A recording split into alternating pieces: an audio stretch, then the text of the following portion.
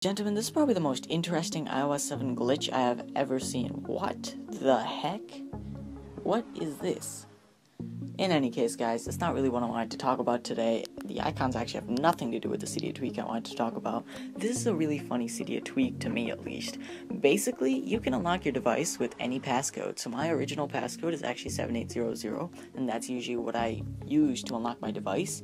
But from now on, anyone can just take it, and I could be like, hey, I bet you can't guess my password, and then put a little joy on their face when they type in freaking some random number and the device unlocks.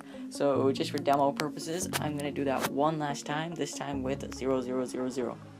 Voila, just like that.